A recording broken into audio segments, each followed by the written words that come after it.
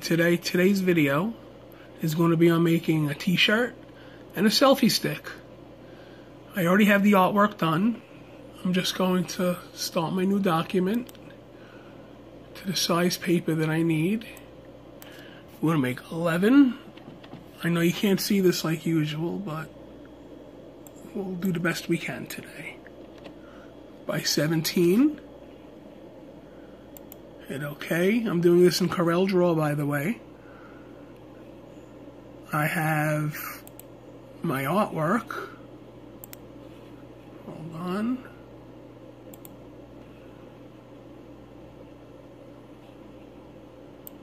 Here.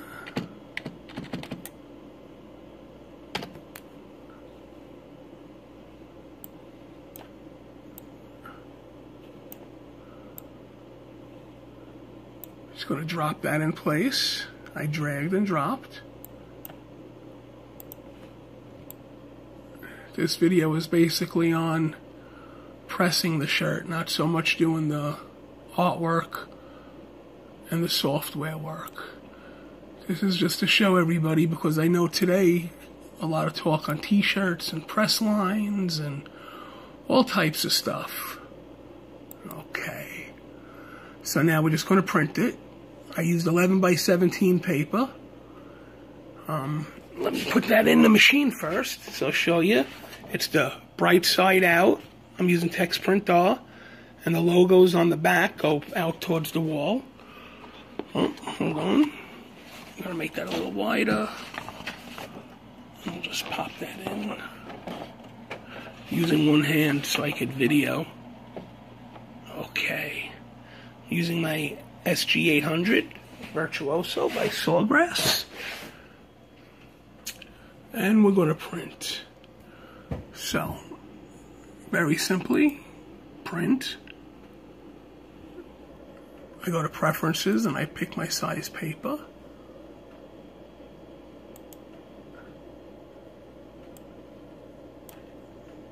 My 11 by 17. See?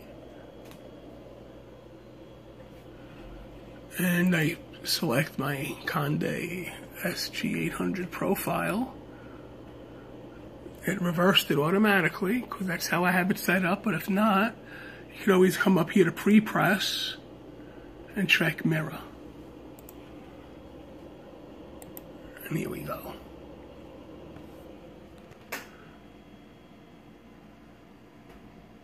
Just give it a second, and it'll get the information. It's the first time I'm using the machine all day. There it goes. And it's processing.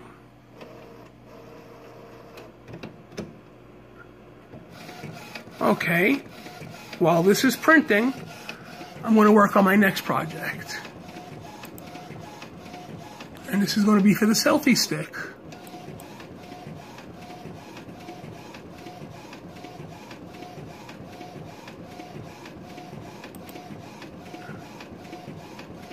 Okay.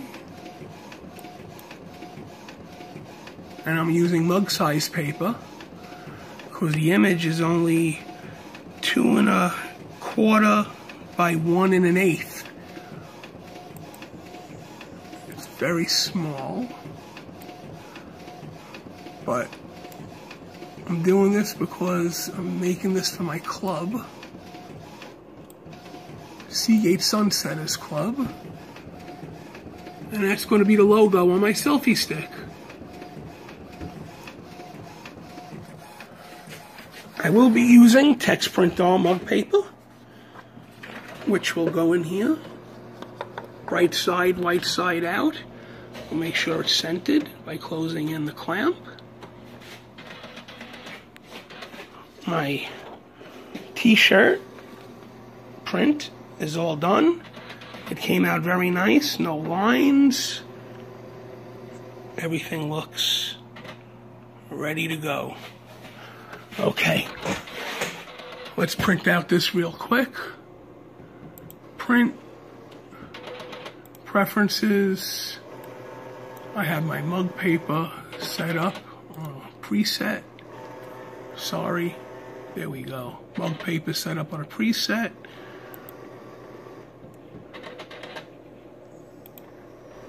Go to my printer, see it reverse the image, and now we'll print this one. This should get to the machine a little bit quicker. It's doing automatic maintenance in between, so this way I get a clean print each and every time from my Sawgrass Virtuoso SG800. Okay, I have my machine warming up. It's at 389 degrees right now. It needs to be 400.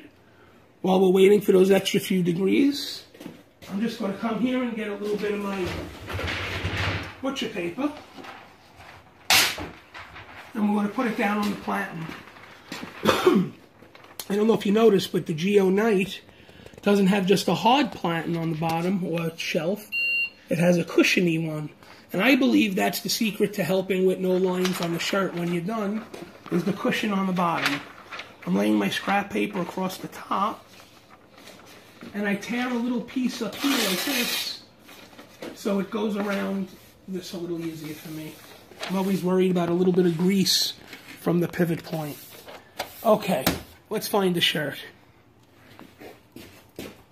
I'm going to take...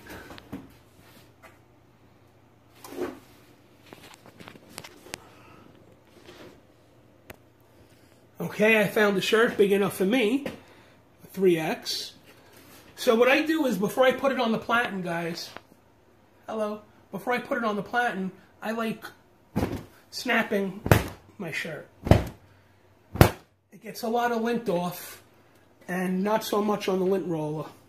Okay, I use my label as my center point, of course, and I use the center of the press to help line it up. I might do this a little awkwardly, a little different than others, but this is how I do it. Okay, I have it laying down. I come back, I get another piece of scrap paper, and my son's method is to fold the little top like this, because it helps slide it into the shirt. And ever since he showed me this, I've been doing it this way ever since. I put a piece of paper on the inside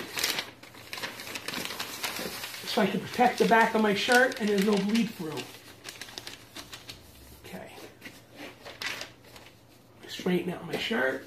I make sure that I'm centered still. And my one last double check that I like doing is I measure from the armpit seam to the top of my platen. And I have 3.5 inches on this side. I come to the other side, I do the same thing. Oh wow, folks. I'm on the money tonight. I'm on the money. Okay.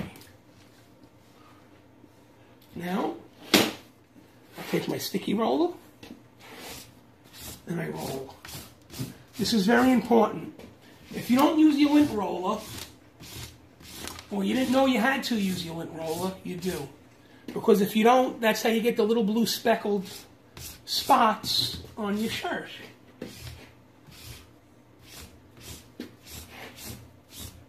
Okay. Just another quick check. Make sure that we're straight and we're even. The shirt's for me, so it's good enough. I take another piece of my butcher paper. It's non-coated, non-colored, non-coated, flat butcher scrap paper. And I'm going to give a 10-second pre-press and check my pressure at the same time. Pressure is very light. It's a number 1. I'm going to keep it up to a number 2. Because that's just where I like it. Okay, so you can see relatively pretty light on the handle, and there's my pre-press. Take my paper off, I move it to the side. You notice how nice and flat we are. I give it another lint roll, because you got to roll it again to make sure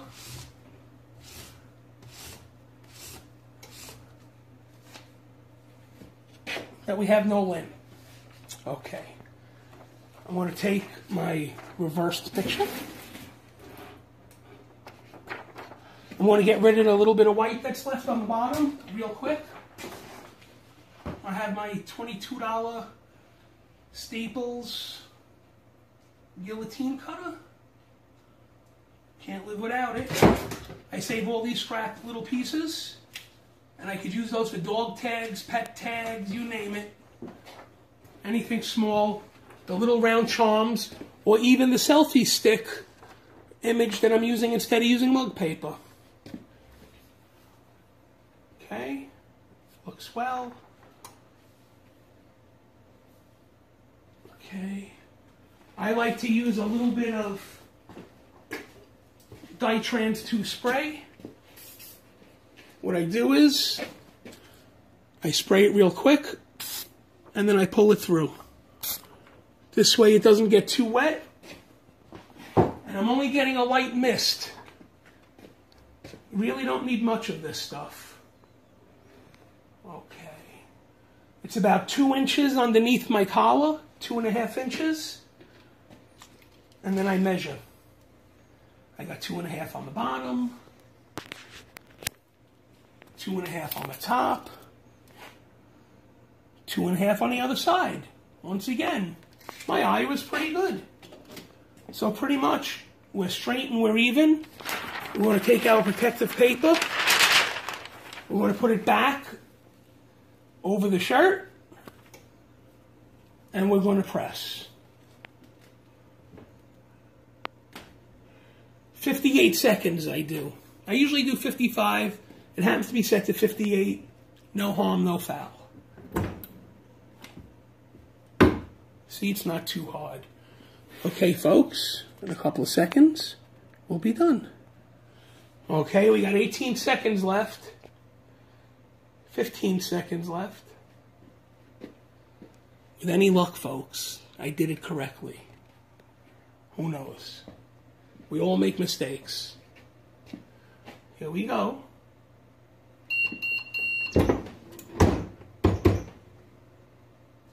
I bang it just in case the image comes up. I push my finger down into my foam so it pops the corner up. And there's my image. How does that look, folks? That came out beautiful. The blues are so blue, the greens are green, the reds are red. The picture is great. And you can see everything is pretty much off of our original. Okay, let's shift gears. And we're going now to do the selfie stick.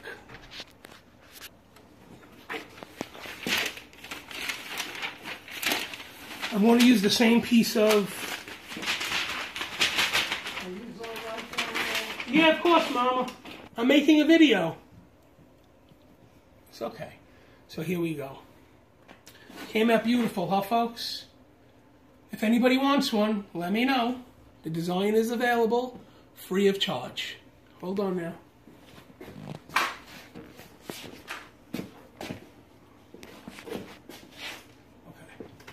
So, here's my selfie stick that I got from Sublimation 101.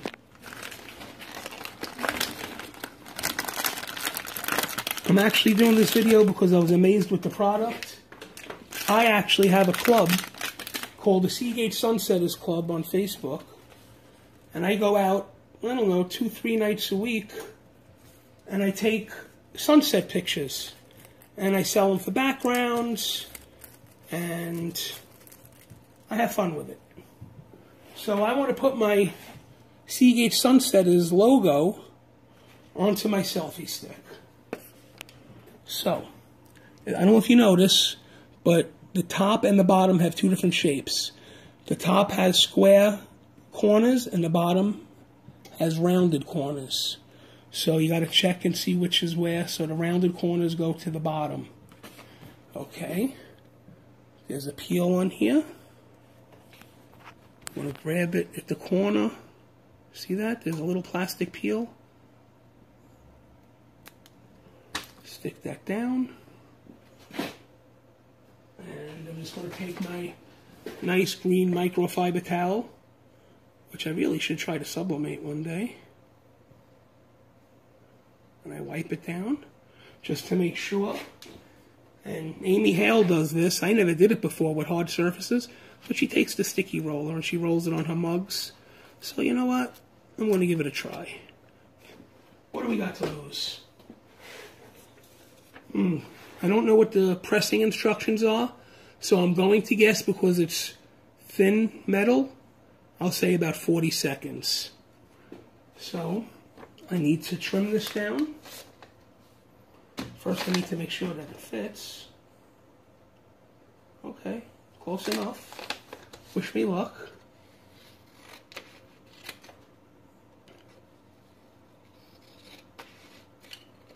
Ooh, I got very close to my image. Closer than I would have liked. But it works. So, I'm just going to check this out real quick. Okay. I'm going to give this a real quick pre-press. Face down. Let me get a little piece of paper.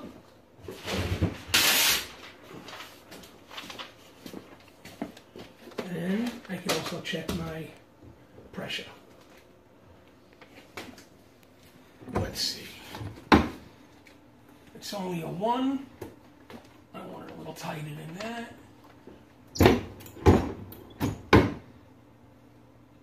Okay.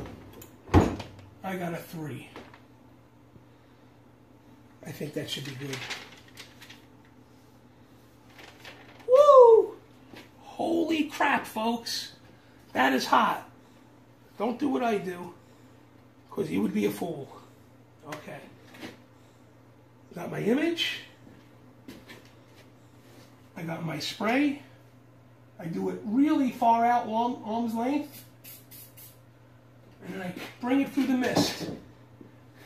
Because if you put too much on, what happens is it makes the ink run. And we don't want that. Guys, I'm happy to tell you that tonight, my wife is actually filming this for me. She's actually helping me. She helps me with everything in my life, except she hates helping me with sublimation. But that's okay. We can forgive her. Okay, guys. I'm going to do 400 degrees, and I'm coming down to 45 seconds. Wish me luck, because I really don't know what the timing should be, but I'm assuming 45 seconds for thin metal. The pressure is a 3. I'm going to just give it a little twist. And there it goes. That's good. Pressure's good. There's the pressure gauge. And number 3. Okay, guys. We hand it back to my wife real quick. She hates me for that. Just saying. Just saying. Okay, folks, here's how it came out. My video had stopped. And Jen, could you please hold this, because I want to now take this beautiful piece. Came out exactly the way it was designed, because I had that vector made custom, and those colors are popping just the way it should be. There's a piece of double-sided sticky tape here. It goes on just like the phone covers, the inserts for the phones. Take the curved side, put it at the bottom, make sure I'm lined up. You only get one shot at this. And you press hard and equal. And there is my custom selfie stick. And it's actually a good quality selfie stick, I must say. It has this ridge in the telescopic pole. I don't know if you've ever used a selfie stick before, but I have at the beach or sunsets. And if the phone is heavy and you put it up like this, it rolls over like this, because a lot of them don't have this groove that locks it into place, and it is a great, great feature. It also has a spot for a hand strap, which is in the box. Okay, folks, thank you so much. This is Stanley and Jen Reisler, coming to you from Seagate, Coney Island, representing Sub&more YouTube videos and Sub&more YouTube groups and all the other groups we run. I hope you enjoyed the video. Thank you so much. Be well, everybody. Enjoy your day. Enjoy your weekend.